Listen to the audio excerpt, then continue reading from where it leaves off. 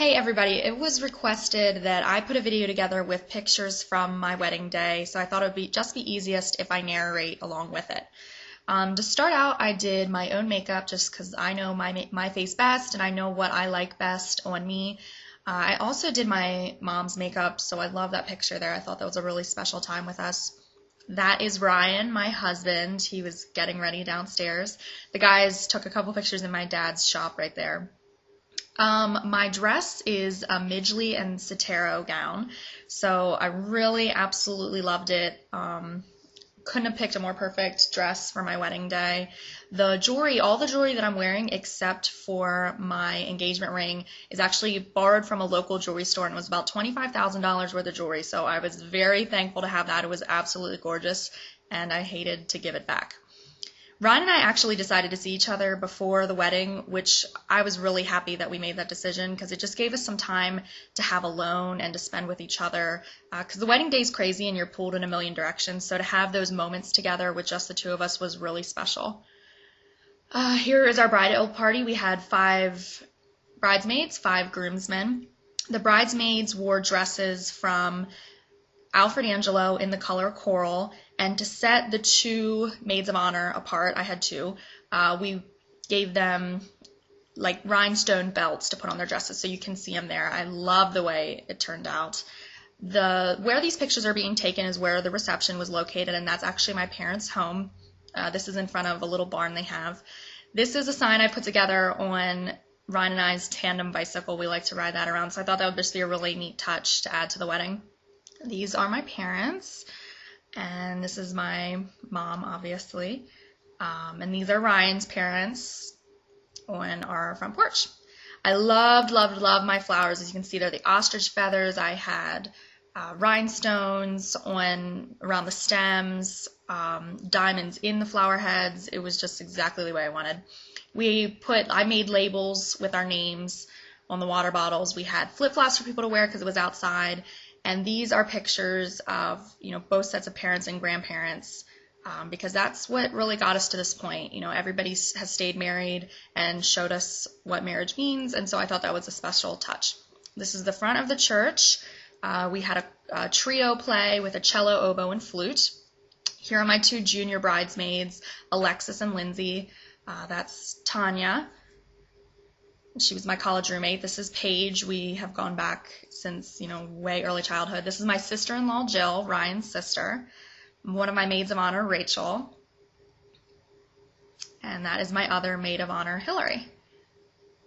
And that is the flower girl, Cassidy. The junior bridesmaids and the flower girl are all sisters, and I babysat them for years and years. So obviously this is just me walking down the aisle.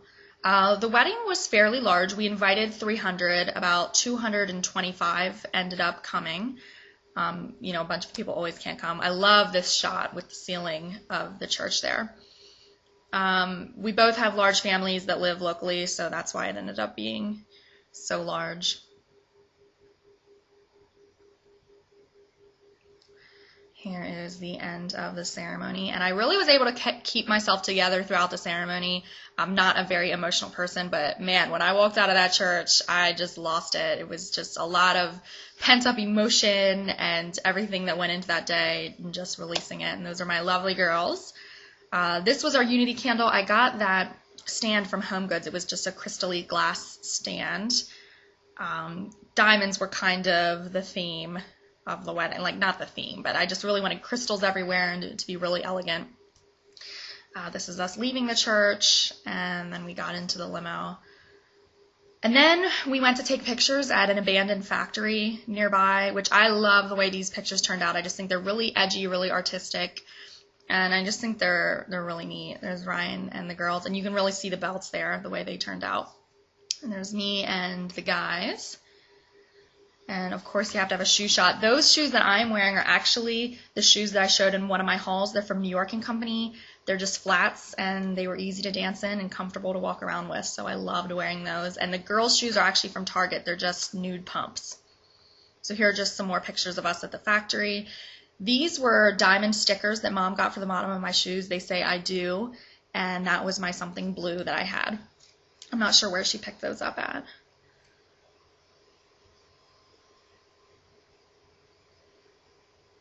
So these are just some neat pictures between the two of us. I will have a video up of the makeup, my makeup from that day. I wrote everything down that I used. I just have to get my makeup room set up so that I can film good tutorials. His watch there was actually my wedding present to him. It's a Citizen watch. So here's the tent in my parents' pasture that we had set up. We had a lot of help to help decorate it, and it turned out absolutely perfect. You can see the barn there in the background, just a small barn. This is us going into the tent, and that is the head table. I love the way everything turned out. My hairpiece is actually from a local bridal shop. And the food we had was chicken cordon bleu and crab stuffed flounder with green beans almondine and red skin potatoes. It was absolutely delicious, so I'm told. I barely got a couple bites, and by the time I did get to eat, because we were pulled so many different directions, my food was cold, but everybody else said it was good. This is my father and I dancing. We came up with a little choreographed routine to the song My Girl, so it was really special. People didn't expect that at all from him. He's not like the biggest dancer, but it was a lot of fun.